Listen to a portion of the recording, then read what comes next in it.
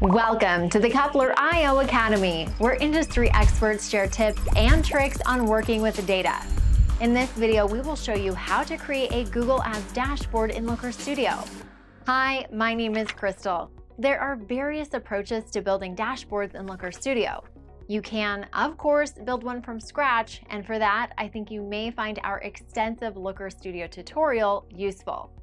However, with the abundance of resources available online, it's much faster to take advantage of ready-made solutions. In this video, I want to show you a Looker Studio Google Ads dashboard template built by the team of analysis at Coupler.io.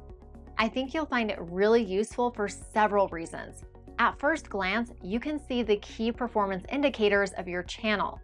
You gain control over how much you spend on ads and how key financial metrics change over time. What's more, you can track any custom goals you've set and understand better how particular campaigns contribute to your overall results. And finally, the dashboard is flexible, meaning you can add plenty of additional fields and quickly visualize them on your report. This Google Ads dashboard in Looker Studio is free and takes just a few minutes to set up and populate with your own data. Let me show you how to go about it. Click the link at the top of the page and sign up for a Coupler.io account. A free 14-day trial is available, or sign in if you already have an account. Connect your Google account and authorize access to your data. Next, select one or more ad accounts to fetch the data from. At this stage, you can preview your data and transform it, but we've already done it for you, so just proceed to the next screen.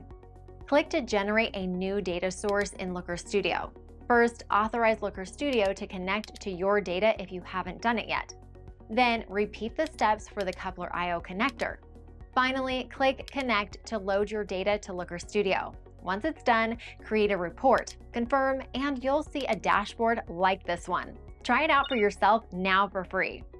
And what if you want to compare Google Ads data to your other PPC channels? For that, I can recommend you another dashboard from our team.